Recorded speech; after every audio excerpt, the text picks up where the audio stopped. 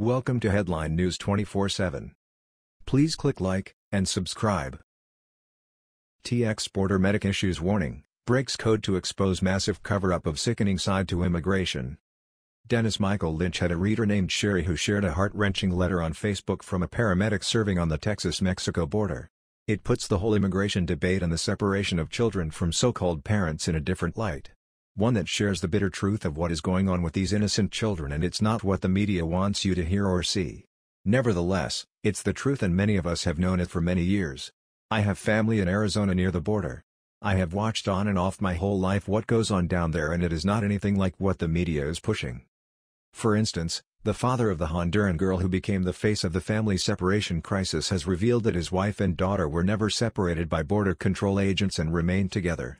That child's picture was on the cover of Time magazine with President Trump to make him look like a villain who relishes separating children from their parents. Or how about the viral picture of the child in a cage crying? That was not at a nice facility.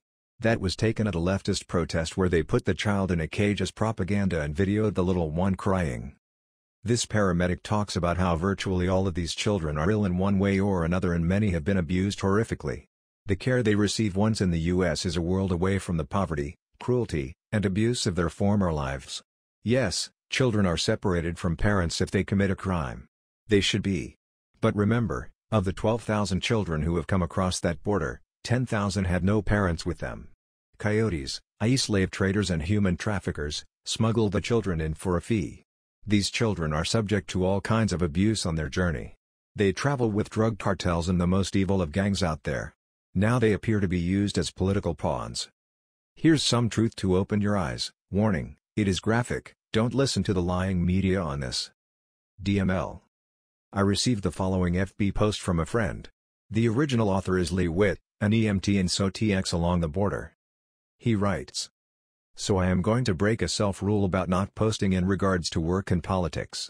Well, I am actually going to stand by my rule, because what I am really doing is coming to the defense of the U.S. Border Patrol and Customs Texas DPS, and myself, since we were all part of the separation of children from their parents on the border.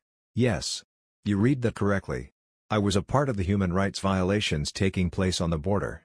Through the course of my career I have spent, off and on, 15 years working as a medic on the border. I've worked everywhere in Texas, from Brewster and Presidio counties, Eagle Pass, Delaware, Rio, and Laredo. I know several Texas EMS paramedics that are deployed by the state and federal government to these camps running from El Paso to Houston currently. Rarely do I ever speak or write about what I see as a paramedic. Most of the time I never say anything to my wife Natalie or my family, and I never comment, post, or talk about the graphic stuff I have seen in my career to people other than my colleagues.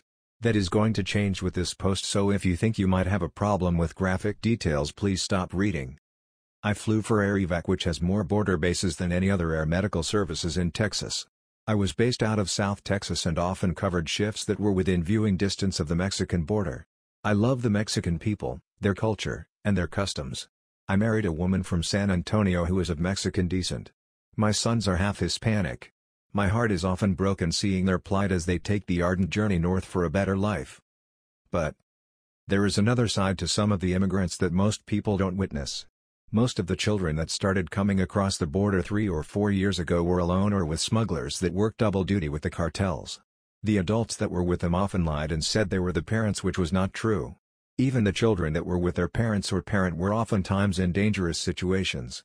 These children were separated back then and are still separated to this day. It is heartbreaking to see such events unfold, and nobody, from the Border Patrol, Texas law enforcement, or Texas EMS professionals, were happy to be tasked with such work. We did not abuse any children. Instead, we cared for them. We fed them and gave them water, clothes, medical care, and comfort. All of these kids were sick or ill. It might be something as simple as dehydration, but oftentimes it was more than that. Much more. Such as the 10-year-old girl that I flew who had been raped no less than 10 times on her journey. Her private parts torn by the continued trauma inflicted each night of her stay in the desert. Her screams and cries of mistrust still haunt me to this day when I think about it. Then there was a little boy who was only 5 years old, covered in scabies, fleas, and abscesses, with a broken jaw from being hit by a smuggler for crying. There were many kids that were so malnourished and dehydrated that they could not hold any solid food down and were delirious from sun exposure. Most of these kids had never slept under a roof their entire lives. They certainly never slept in a bed, as they often slept on the ground with animals in their home countries. At the centers where these children were housed, they cried aloud. Why wouldn't they? Most had been on a journey that no human should ever go through. Most have never been able to trust a single soul their entire lives, even their parents. They were afraid of the future. But what these professionals did at the centers was phenomenal work. They fed these kids. They immunized these kids. They love these kids. They have counselors on hand to help with these children. Some of these kids are put into the foster care system, which, while not the greatest it could be, is almost certainly better than where they came from and the abuse they have suffered at the hand of cutthroats and drug cartels. The people that are actually working this crisis are good people. In fact, they are better than most people. They put their lives on hold to help children that they don't even know, while spending months at a time without seeing their own families. These people probably save more lives than anyone else in the US right now. So I encourage you all to look at all sides of this situation. There are no winners, but please don't take up an opinion that comes from a media source that only has one agenda in mind: to discredit the current president. Personally, I could care less what you think of President Trump, but where I draw the line is when we start taking down innocent people and painting them as villains in an effort to destroy someone else.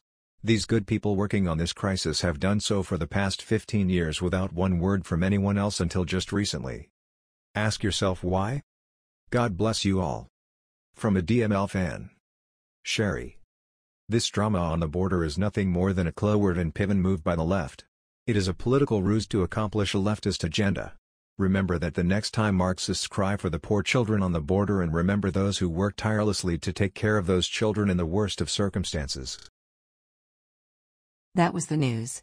We thought you might be interested in knowing about this. Please click like and subscribe. Thank you.